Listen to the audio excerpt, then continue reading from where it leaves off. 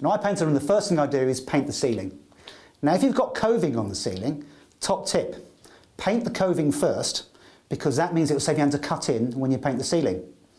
Now then, when you are painting the ceiling, always make sure you cover up. Dust sheets on the floors, cover the skirting boards, plus also make sure you protect yourself. Always wear a cap and ideally wear glasses. It stops you getting paint in your eyes.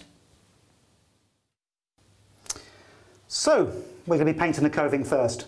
Now top tip, use an oval brush when painting the coving, because this oval brush will hug the curve of the coving so that it will give you the finest finish first time.